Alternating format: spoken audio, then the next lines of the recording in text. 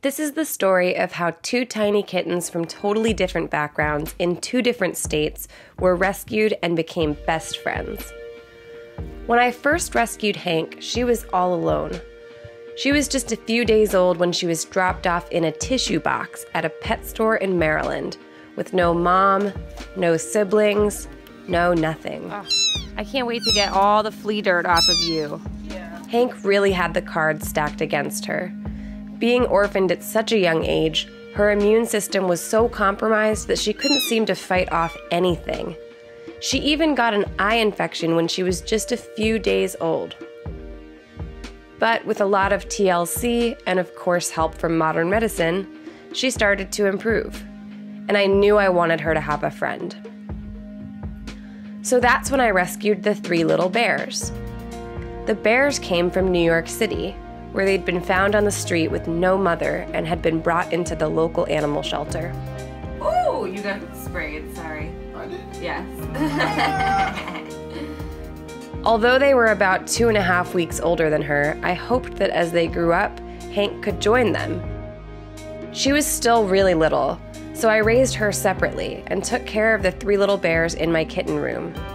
Grizzly, Sun Bear, and Kodiak are a healthy, rambunctious tabby trio, and the three of them were so fun together. As everyone got bigger and older, I knew I wanted to pair the two boys together, Grizzly and Sun Bear, and to pair the girl, Kodiak, with Hank. But that's when something horrible happened. Hank started to get really sick. She came down with panleukopenia, a deadly virus that kills about 90% of kittens who get it. I was determined to fight for her, so I poured everything I had into providing her with intensive, supportive care around the clock. If you want to know more about Hank's fight with panleukopenia, you can watch my video where I show everything that I did with her.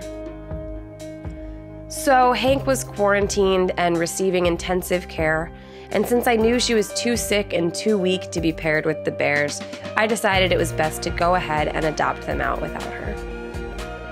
I knew that if Hank survived at all, it would be a long battle, and that ultimately it would be best to get the other kittens into their new homes, and then worry about finding a friend for Hank later.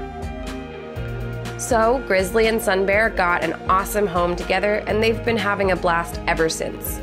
Since Kodiak wasn't going to have Hank as her buddy, I wanted to find her a home that already had a cat so she could still have a friend. Kodiak got adopted into a home that had an adult cat, and she was there for about 5 days when her adopter called me with some shocking news. She wanted to return her. What? I couldn't believe it. So Kodiak was returned. Unfortunately, Kodiak's adopter was not prepared for the commitment of adopting a kitten. Adopting a kitten is a lifetime commitment, and it's so important that people are making this decision with full awareness. I felt so bad for Cody, so Andrew and I went on a shopping spree to buy her lots of toys and welcome her home with open arms. Go crazy! Oh, these are good. What about this little ladybug? 12-pack. Yep. Oh, it's a hot dog! Oh, we're getting that. Get the princess one, it's fuzzy. Nice.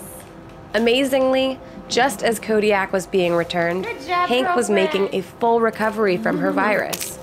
Hank's a survivor! I'm a survivor, I'm not gonna give up. I don't know the words. And so the two of them became fast friends. They are so funny together. Hank is definitely the sweetheart. And Kodiak?